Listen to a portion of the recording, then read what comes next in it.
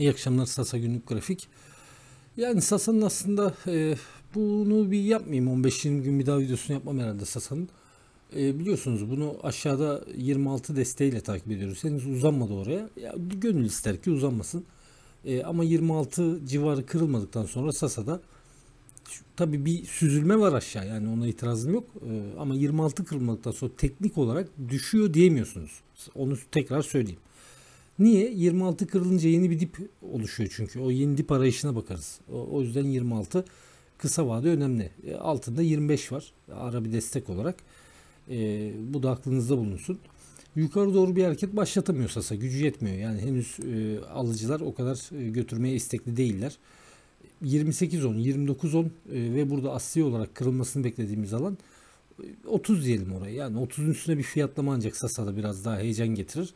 30'un altında kaldıkça tabii şu kırmızıyı takip edebilirsiniz. Çizin bunu kendi grafiğinizde. Şu kırmızının altında kaldıkça tedirgin bir alanda kalmaya devam eder Sasa.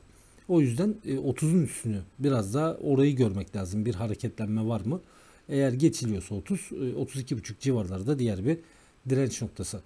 Hala hacimler yeteri kadar güçlü değil. Yani alıcılar yeteri kadar istekli değil burada. Tabii belli zaten, hani fiyattan da görüyorsunuz çok fazla alıcı olmadığını, ama hacim olarak da dediğim gibi bir şey yok. Yalnız 1-2 gündür ufak tefek bir alıcı çıktı sahneye. Ara ara şu bakın şurada süzüldüğü alanda ara ara öyle 2-3 günlük hareketler oluyor. Genellikle 50 üstlerine takılıyor burada.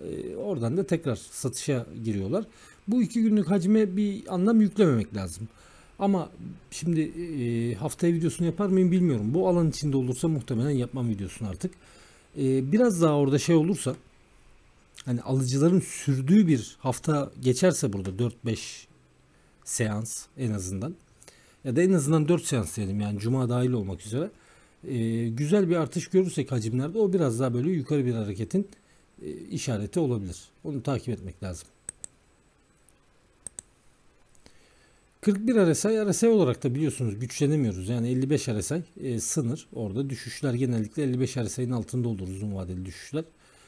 55 RSI'nin, yani 41 RSI iyi değil şey olarak. Tabii yukarı doğru bir kırılım olursa, yani bu kırmızının bir geçilme söz konusu olursa 30'da 30 lirayı, orada 55 RSI'ye dikkat etmek lazım. 55 RSI'nin üstüne gidiyorsak olumlu olarak düşünürüz, ama 55 kırılmadığı müddetçe 55 RSI, o da tehlikeli bir duruma işaret ediyor. MACD sat vermişti, yani bayağı da oldu sat vereli. 16 Ağustos'ta sat vermişti. Oradan buraya o sat sinyalini sürdürüyor. Ama iyi olan bir şey varsa, bakın şunu da söyleyeyim bitirmeden önce videoyu. Sert bir satış yok Sasa'da. Öyle haraç mezat sert satmıyor. Piyasa en azından biraz daha dengeli olduğunu görüyoruz. Bunların dışında özel bir formasyon yok, yani önemli bir şey yok. İyi şirket, umarım bekleyenler de karşılığını alır. Herkese iyi akşamlar.